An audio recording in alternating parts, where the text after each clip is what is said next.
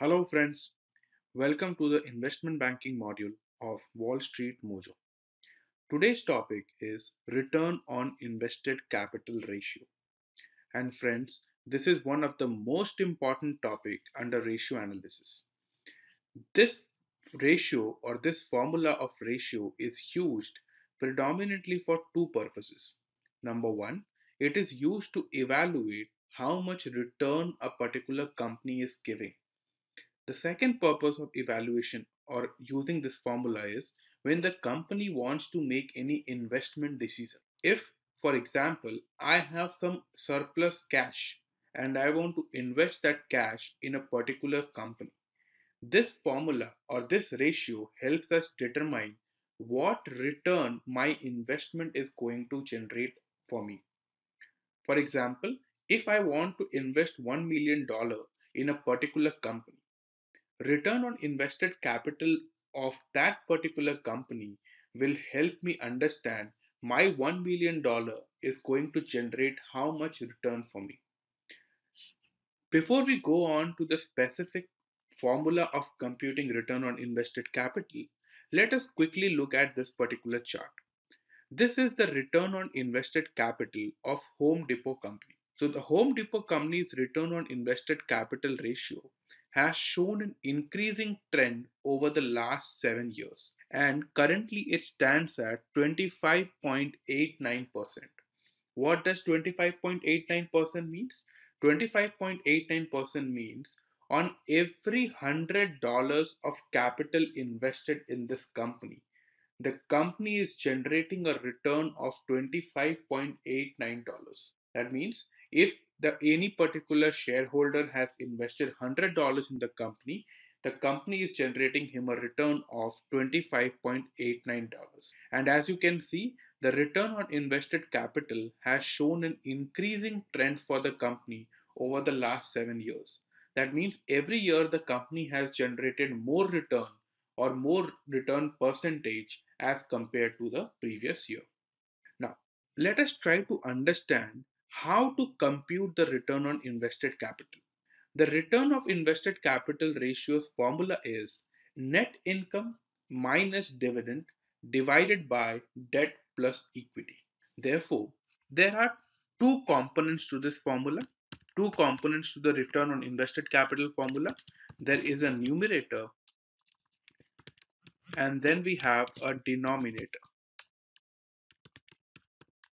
The numerator is net income minus dividend, whereas denominator is equity plus debt.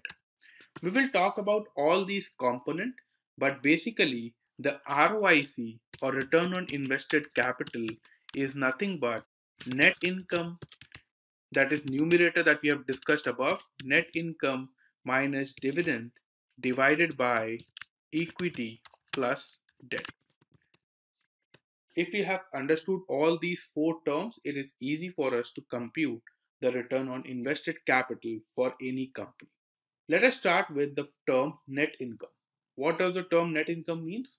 Net income means the net profit which the company has generated from its operations. Okay, net profit for the year the company has generated. And whether it's a pre-tax profit or post-tax profit, it is a post-tax profit.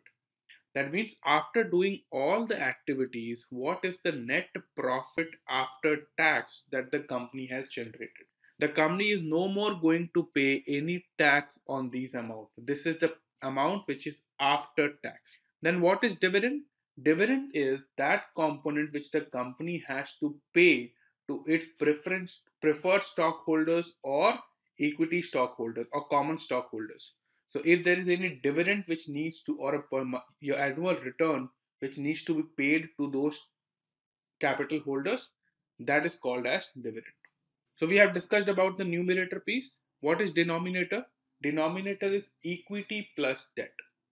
Friends, we all know that any company can raise capital or funds from two sources. What could be those sources? One, it can raise the fund internally. That means it can issue certain common stock or it can issue certain shares to the equity shareholders, and therefore it can raise money. That is called as internal source of fund. What is debt then? Debt is basically the fund which the company has borrowed from some external parties. Okay, if the company is not being able to meet its cash flow requirements through its internal fund, what the company usually do? The company usually reach out to some lenders and they can borrow the funds, and those funds can be long-term funds as well as short-term funds. That means the company can borrow the debt for 1 year, 3 year, 5 years, depending upon the need. So any fund that the company has borrowed or has invested in the company is can be classified either as equity or debt. And what we are trying to compute over here, we are trying to compute return on invested capital. And when I'm talking about invested capital means what? Capital can be invested from both the sources, from equity shareholders as well as from external borrowings, right? Because both amount has been invested in the company. Even if I'm raising some fund from some lenders, that amount also I'm investing in the company, and therefore when we are talking about invested capital, we consider both equity as well as debt. Okay, so net income minus dividend divided by equity plus debt will give us return on invested capital. Let us try to understand this with the help of an example. Suppose the total sales revenue or the total revenue of the company is say $500,000. Okay, the total revenue of the company is $500,000. The operating cost of the company is $200,000. Rate of tax is say 35%. Total equity of the company is say $5 million. And total debt of the company is say $3 million.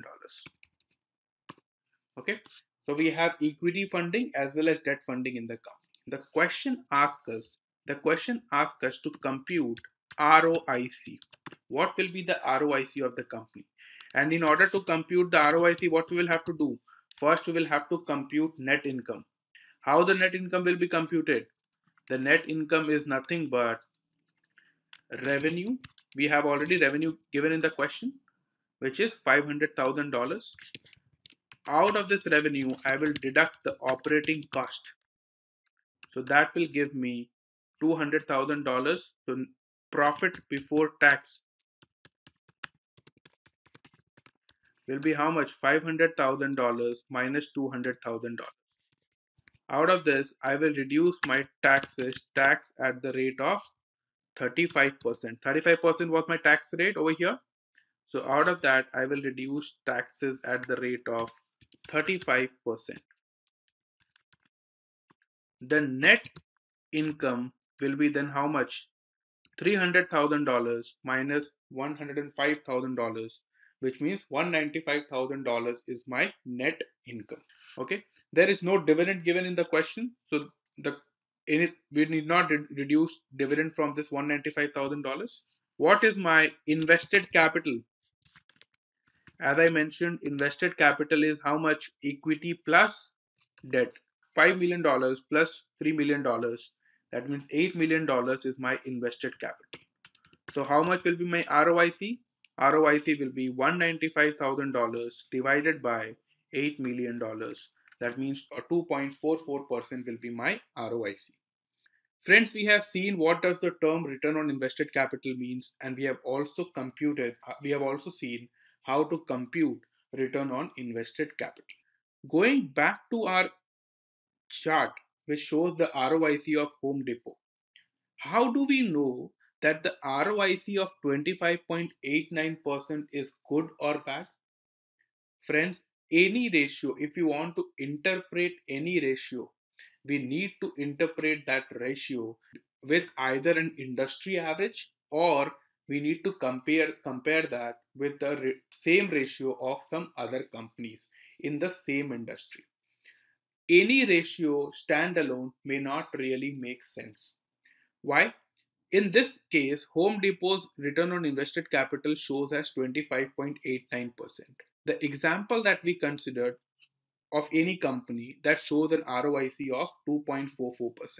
Does that mean that Home Depot is performing much better than that particular company? May not be. Why?